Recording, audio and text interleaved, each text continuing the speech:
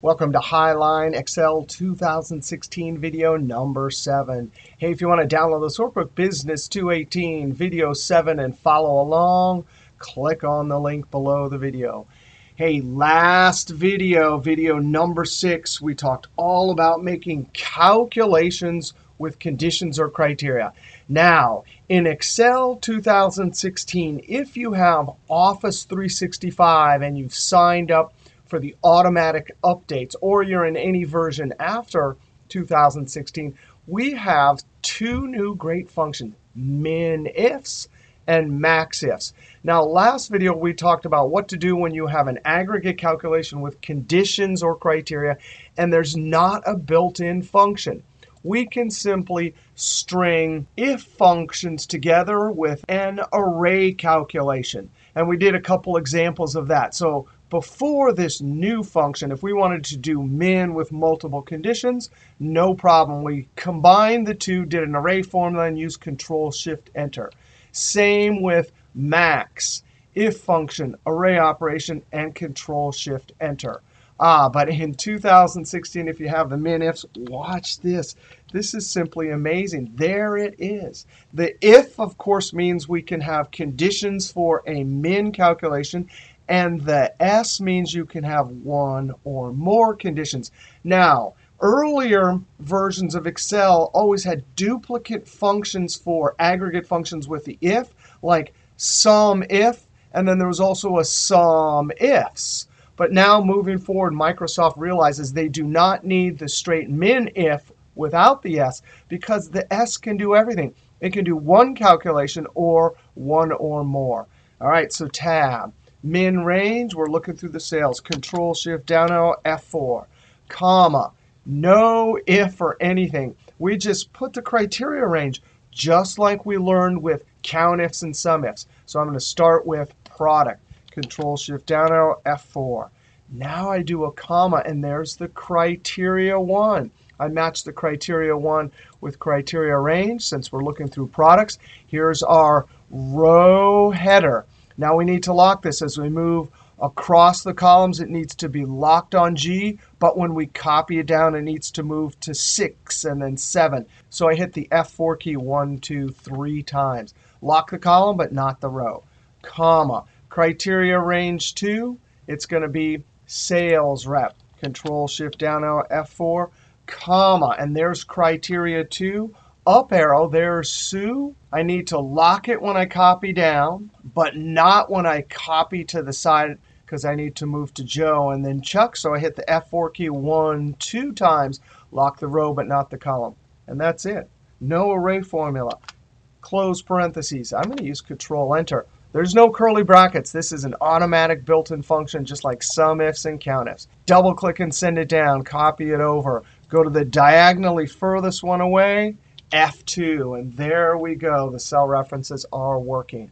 Now, MAXIFS is going to have the same exact range here, except for instead of MINIFS, it'll be MAXIFS. So watch this. I'm going to cheat. I'm going to copy this cell, paste it down here. Right now, it's giving me the min. Not only that, but when I put it in edit mode, notice that the one cell reference that's not right is H4, so I'm going to point to the corner. And with my move cursor, I'm going to click and drag down to Sue. Then I'm going to get rid of the MIN and put MAX. And there it is. There's MAXIFS. Control-Enter. Double click and send it down. Copy it over. Go to the last cell and hit F2. And sure enough, look at that. It's got all the right ranges and cell references. So MAXIFS and MINIFS make conditional calculations when you're trying to find the max or min much easier than earlier versions. Now let's go over and we want to talk about another amazing new function in 2016 or later, the ifs. Now the ifs, that's the if function with an S, will allow us to list multiple logical tests and multiple results without nesting multiple if functions like we had to do in earlier versions. When you have to use this is when you have not one of two things to put into a cell like the if function, but it's one of 3 or one of 4. You're selecting amongst more than 2 items of something you want to put into the cell based on logical tests. Now, I want to look at this situation here. This is a common situation. We have an income statement, and net income is simply F2, revenue minus expenses. Now, one of the conventions in accounting is that we have the word profit or net income over here.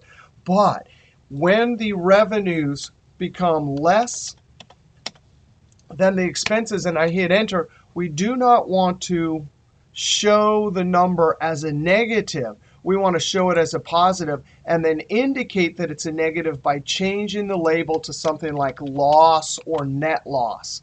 So we have to fix this formula, and then we're going to add a nested if to show you how we did it in earlier versions to either put profit, loss, or break even, and then we'll see how to do it with a new function. Well, fixing this one is easy because we're always going to get the same number, but it'll either be negative or positive. We use the ABS function.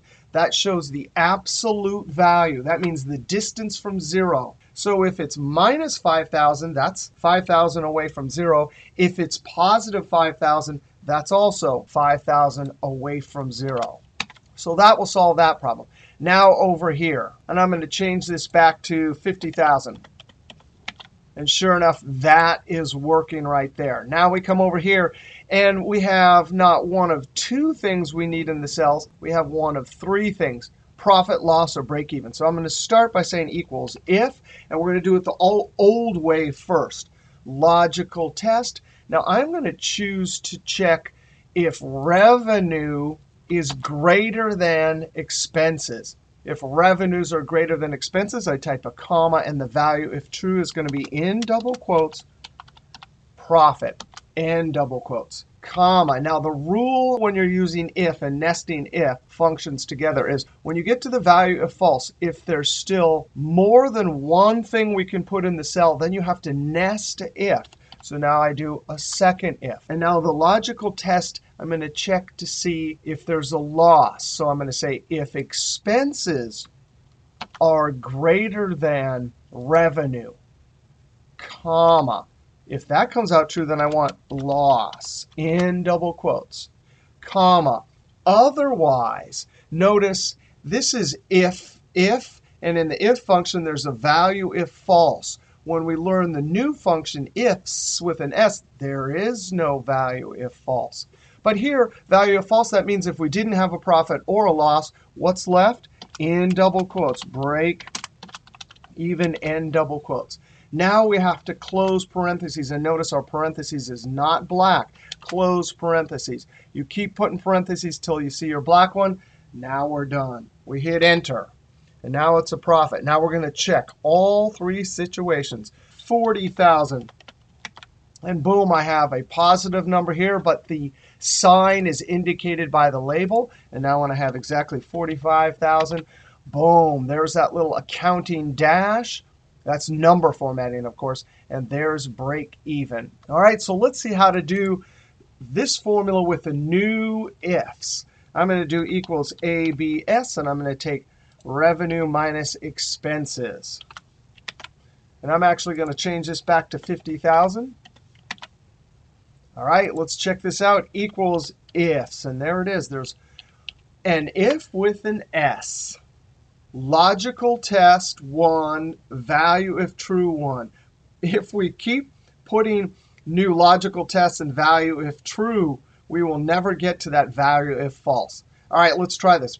Logical test, I'm going to say, hey, when revenue is greater than expenses, there's logical test 1, comma, value if true 1, this is going to be in double quotes, profit, in double quotes, comma, and there it is, logical test 2. And by the way, we can do this in any order we want, right? I'm going to say, hey, when this is a loss, so expenses have to be greater than our revenue, comma, value if true 2, in double quotes. We got a loss, in double quote. Finally, here's our last value. It doesn't say value if false. It says, hey, give me the other test. Now, the other test is, hey, expenses are exactly equal to revenue, comma, then the value if true 3, in double quotes, break even, in double quotes. Close parentheses, and that will do the same thing as our nested if up here. If I change this, we got to test all three. I'm going to check to see if revenues less than expenses gives us a loss. Yes, and 5,000. Greater. Exactly correct. And then 45. And then we're going to be optimistic. Hey, look at that. Our revenues were 75,000, so our profit should be 30,000. Now, there is one caveat. Since there is no value if false, if you want a default value, you actually have to do something kind of strange here. You'd have to put just type true here. So if it runs through all of the previous logical tests and it gets to this one, it'll just say true, and then you put a default value. Now, we're not going to go through that in this video. If you want to see a comprehensive video about this new function, here it is, Excel Magic Trick 1286, Excel 2016 IFS. All right, next video, we're actually going to start talking about text functions and date functions before we jump into lookup functions. All right, we'll see you next video.